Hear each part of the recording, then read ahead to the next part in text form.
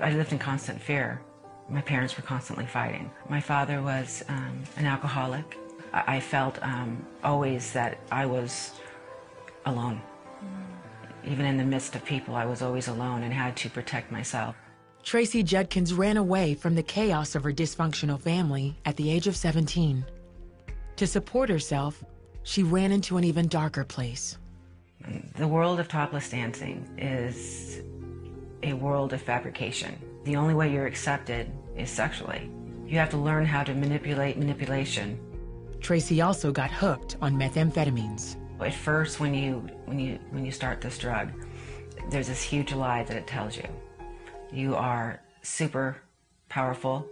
You can do all things. It's euphoric.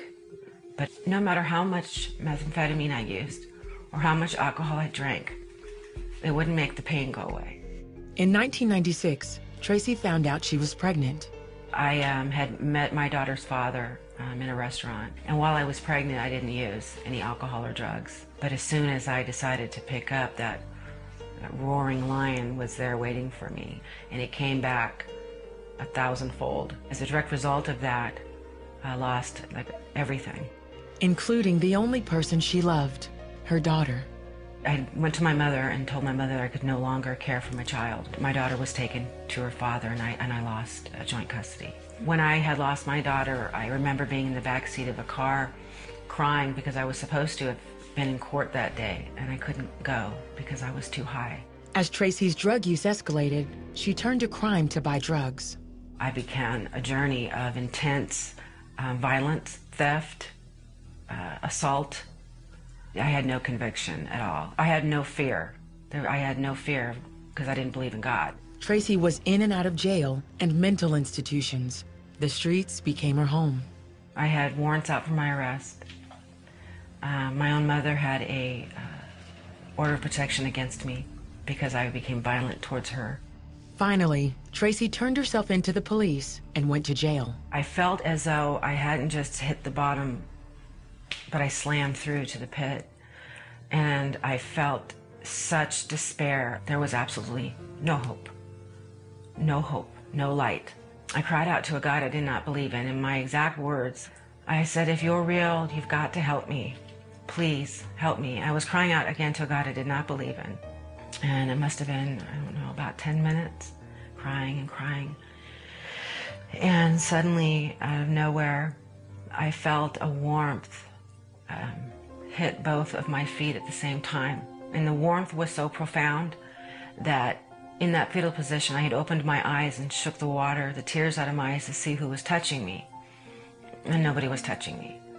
And the heat traveled up, and when it got right to my stomach, I knew what it was and who it was from. I knew it was a healing, and the words that came out of my mouth were, "Praise you, sweet Jesus of Nazareth." And how I knew to say that, I'll never know. But the warmth traveled up my entire body, and I felt a comfort and a peace I had not felt all of my life. All of my life. And that was the beginning of my life. In 2005, Tracy entered a women's halfway house and went to church. The changes that started happening to me were so profound, so profound. I started to have an intimate relationship with Jesus. I was running to him. I wanted to know, who is he? What's he about? You know, what happened to me? What did I experience? The healing that I received, I didn't say, "Praise you, Muhammad," or "Praise you, universe." My exact words were, "Praise you, sweet Jesus of Nazareth."